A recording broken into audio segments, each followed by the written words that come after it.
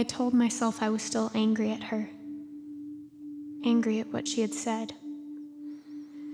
Angry at what she had implied. But our parents were not coming. Our father was not going to whisk us away in his arms like he had when we were a child. We were alone. We had no one else. We should have had each other. Yet there was the wall, and the silence, and the anger getting in the way.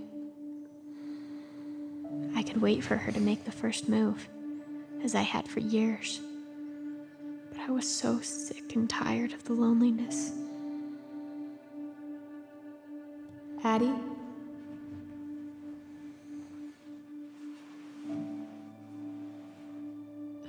Addie,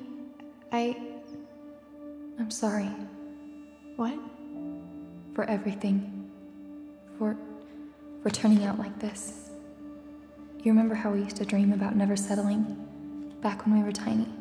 Before we even started school. We used to think that we could stay even and equal. Always. I remember. Eva? Yes? What if we'd never let go? If we'd never settled? If we'd never learned to hate ourselves?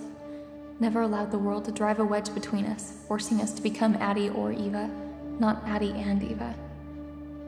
Sometimes I wonder what that would have been like. Yeah, me too. I'm sorry. I'm sorry too. We're going to get out of here.